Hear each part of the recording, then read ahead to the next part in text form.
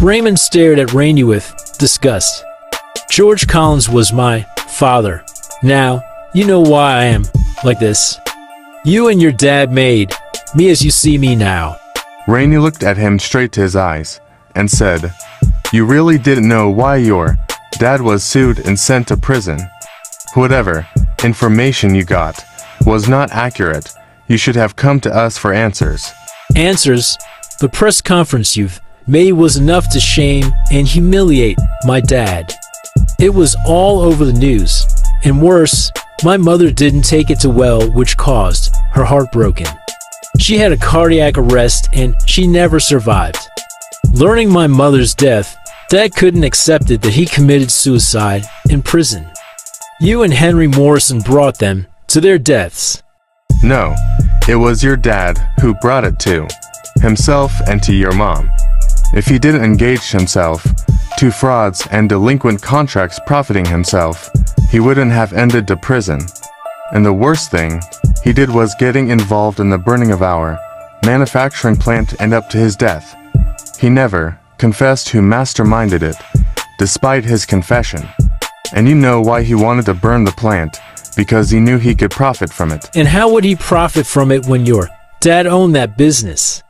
That's preposterous, exclaimed Raymond furiously. Because Dad trusted him that he was given leeway to make a deal with a Taiwanese manufacturer for the machinery, only to discover that he padded the contract, profiting himself with a $30 million when it was only a $15 million deal. Dad has entered a loan to some banks for $15 million, paying the high interest with his eyes closed just to keep going. Dad couldn't accept defeat and failure. He felt responsible for the employees, counting on him. Now, who is evil here? Ha! Even then, you have no right to shame and humiliate him in public. You even froze all his assets, considering that Dad has a family too, who was relying on him. I worked my ass to continue living and continue college so I can support myself and my sister. It was good your brother helped me through, which is why I owe him my life. Anyway, what was done couldn't be undone. I feel sorry for you, but that's it. Dale's decision has to be made. This will be the last you'd see the light of day. Then he commanded his men to tie him on the post he designated, which was near the hall where the event would take place.